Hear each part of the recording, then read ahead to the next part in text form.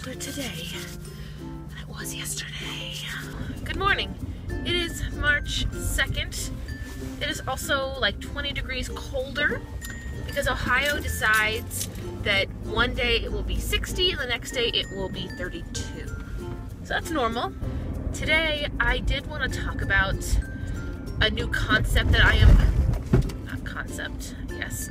guess it's a new phrase that I'm going to coin. We all know the whole phrase, if you go off to college, you are bound to gain the quote-unquote freshman 15. You no longer have, parents there to sign you up for soccer practice and pack your lunch anymore.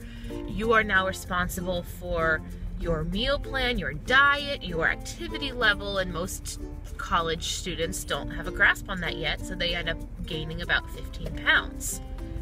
That's pretty standard and normal and accepted. But what happens when after months of searching and financial stress, you finally get a job?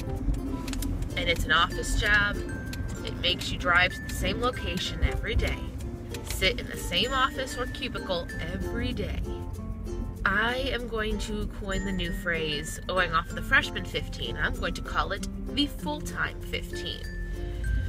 Oh, it's what happens when your basic needs and financial necessities take precedence over going to the grocery store and meal prepping. Or in my case, I still go to the grocery store and meal prep. And then halfway through the week, I get so stressed over random dumb things that I'll eat my planned dinner and then be so hungry, I'll eat another one. That says one of two things. Either my meals are too small and calorie, or I'm just not having enough meals. I don't know. I'll have to figure that out. But the full-time 15, characterized when your full-time adult job takes away from time you could have normally been putting towards working out, eating right, taking time to meditate, mental health, all that stuff. And kudos to those people that can wake up at 5 o'clock in the morning and do a 2-mile run and gym and shower and get to the office by 8. Good for you. I am not there yet. And if I never get there, I will not be mad. Yesterday was kind of a bittersweet day. It was my last day teaching, like I said in my previous vlog from March 1st. It was my last day of teaching at my little side hustle, and now I will have time after work. So between 4 and 4:30 my workday will end, and I could very easily and foreseeably go to the gym. I also have my gym pass, so it is time. Since I am not a morning person, if I'm not going to get it done in the morning, it just makes sense to get it done in the afternoon. I do have on my goal list for March to have one day where I wake up early enough, go to the gym, and work out before work. Just to see if I could do it, because I know I physically can do it. I just don't know if I have the stamina and the discipline it takes to pull yourself out of a warm bed when it's 32 degrees out in March, throw on clothes and go to the gym. And I think for me, I'd have to take my work clothes with me.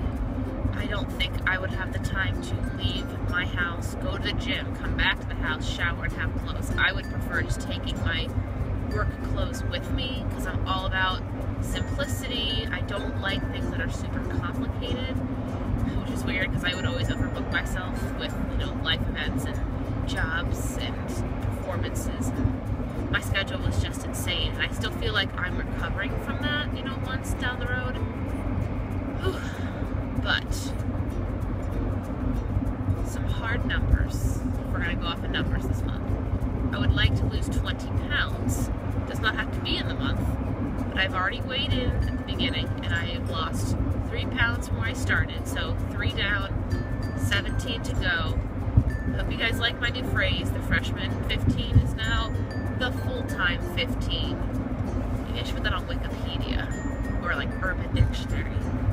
The full-time 15, when your full-time job takes precedence clearly over your physical well-being and you just don't care. What kills me is I've seen a lot of people from high school who were track and field sports stars, could eat whatever they wanted, and they were so skinny and muscular, athletic. They spent so much time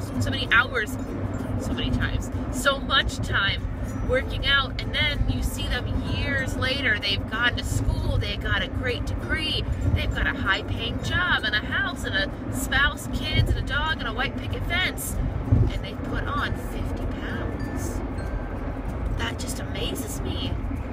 You guys were once so disciplined. Was it only under the shelter of mom and dad that you were, you know, able to not be stressed out about paying all your bills on time and getting it all in? I don't know. I find that amazing. I'm not, you know, talking bad about these people. It really opened your eyes that this is a real thing. This is not just something that I'm going through, clearly, but it's just amazing to me. It's actually early for me. I got up a half hour earlier. I'm trying to, like, reset my morning schedule. I'm trying to wake up. If you watch this channel for any amount of time, pretty sure in every video I remind everyone I am not a morning person. I hate mornings. Ugh. There's always that snooze button, and there's always 15 minutes more of sleep in my book. But day 2 of March Madness. Tomorrow will be a mad day. I am moving things to my home, so I know I'll be getting my 10,000 steps on my, you know, little step tracker, because I live on the 3rd floor of my apartment, and I've got at least 12 trips of things up and down the stairs just to load my car, and then I've got 2 other cars to load, and then once we get to the place, it's all unloading everything. So I'm pretty sure I will be dressing in gym clothes, comfortable things, and I will be just unpacking. I hate packing, and I thought when I worked on cruise ships, I thought packing up a small, like, 8 by 15 cabin sucked. Packing a place you lived in for 18 months consistently, that's horrible. How anyone does this with kids, I do not know. I understand now why you guys throw the money at it, have somebody pack your house for you, and you just move. Shout out to my boyfriend Christopher. He said,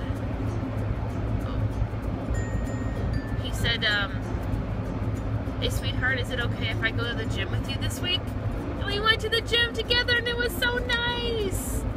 I never expected that to happen. Anybody else have a significant other that you thought would, you know, rarely ever want to go to the gym, let alone ask you, and then they did? Oh, it was like a late Valentine's Day present. But anyway, this is just me blabbering in the car in downtown traffic. I hope you guys like my new phrase, the full-time 15, and maybe someday I'll figure out how to crack the full-time 15, because I've tried meal prepping, and somehow something always happens, whether it be a deadline or something unexpected, or finishing out a sentimental job that you had that just makes you sad. Food is not the answer. Food will not make you feel better, but that is all you want when you have all the feels. So the full-time 15. I will see you guys tomorrow. I'm trying to do a fitness clothing haul because I ordered a lot of new gym clothes, because I'm trying to get pumped up about going to the gym, and I thought that buying like a few things to my gym wardrobe would inspire me to go to the gym, but it hasn't come yet, and I'm waiting for it to come, and thank goodness I'll still have my apartment address for a few days so I can get everything I need in the mail. Should have mailed it to the new place. But anyway, oh my gosh, I'm still blabbering. I hope you guys like this video. Hopefully less of these will be me driving in the car. It's just right now everything is so busy. I cannot sit down in an apartment that is filled with boxes. First of all, that's not aesthetically pleasing. But I digress. We'll have some stuff vlogged and filmed in the new condo in the next few days. Have a wonderful, wonderful weekend, and I will see you guys tomorrow.